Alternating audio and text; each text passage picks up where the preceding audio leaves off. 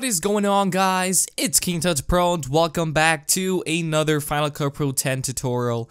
I know you guys have really liked these tutorials because that's why I keep making them, and I won't stop because you guys seem to really like them, and especially with the new 10.3 update, even though a lot of you guys have or don't really like this version of Final Cut Pro 10. But don't worry, I'm going to show you guys some new cool tricks that I haven't showed you yet, and that is film grain. Now, if you guys don't know what film grain is, I'm going to go ahead and show you guys a quick little example of what film grain is. So this is, of course, the very famous Black Beatles song by Ray Shremmerd and Gucci Mane. Now you can see that there's this film grain right here, as you can see, and it adds a really nice kind of style to the video, like a nice texture, especially right here. You can see that.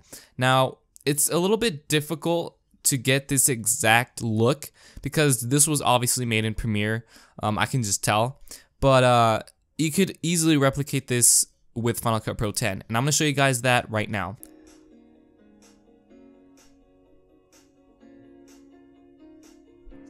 So it also adds like a The Walking Dead kind of effect. So of course this video is color graded, as you can see here. I just added a color correction, and I'm gonna show you guys that in another tutorial. But if you guys want a color grading tutorial with this new version, please leave a like, that'll be awesome, or just comment down. So this is what we have before, okay? And I'm gonna show you guys how to add the film grain. So you wanna go onto the effects. So it's this button right here now.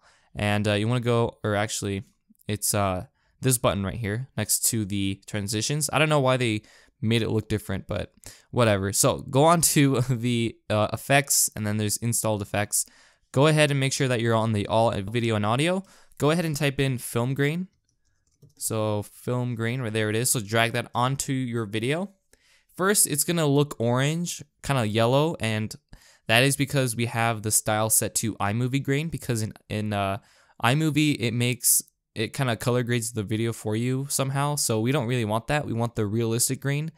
And now you can start to see some grain in the footage, especially right here. So the amount is right now, it keeps it at 100.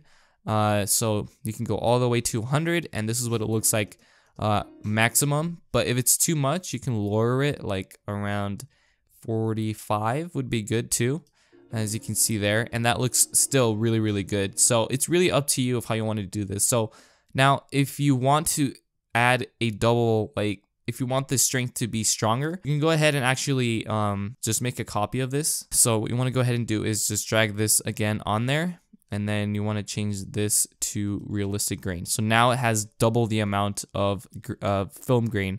Of course, that's not going to look too good, so you want to go ahead and delete it, and this is what we got. So I know it's a really like simple and short thing to do with Final Cut Pro, but you can do a whole lot with this. Of course, they even gave you a keyframe, so if you want to add like a keyframe from here to there, you can do that. So let me show you guys how to do that. So select your footage. Okay, we'll just start it at 0, okay, and we're gonna add a keyframe. Then we're gonna move the time head to the end, and we're gonna increase that to 100. So now if you play this, it will gradually add film grain, as you can see that. So that is really nice. That's a nice feature that they added. So if you found this video helpful in any way, please leave a rating below. That would be much appreciated. Comment down what you guys want to see next, and I will catch you guys on my next video. Until then, peace out, take care, and enjoy your day.